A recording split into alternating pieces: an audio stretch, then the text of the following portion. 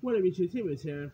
It's reported that Kelvin Harrison Jr. will be playing the role of Chevalier De Saint Georges in an upcoming biopic film from Searchlight. The flick is said to be directed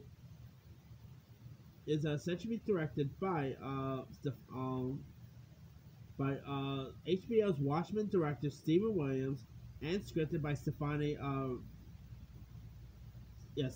Robinson. Here's what it's about. Born in 1745 in the French Caribbean, De Saint George was the illegitimate son of an African slave and French plantation owner. He rose to prominent heights in French society, dazzling as both a violinist and composer, and champion fencer. An ill-fated love affair with a French noblewoman and a falling out with Marie Antoinette and her court led to his ultimately downfall. Dang. I don't know much about the true story about this, but I do like being a good history-based film.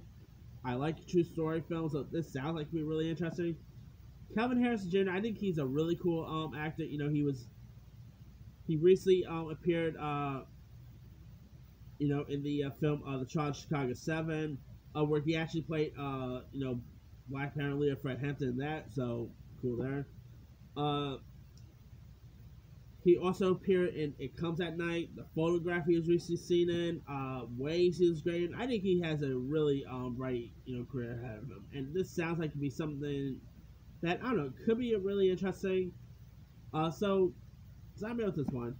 His next film is also a movie called Monster, so that comes out sometime this year on Netflix. Anyway, let me lead you guys. What are your thoughts on Kelvin Harrison Jr. playing the role of Chevalier De Saint Georges in this upcoming biopic film? Do you like the sound of it? Do you know much about the true story it's based on? And are you even a fan of Kelvin Harrison Jr.? Drop comments below. Don't forget to like, subscribe, hit that bell for more notifications. This is Simon signing off.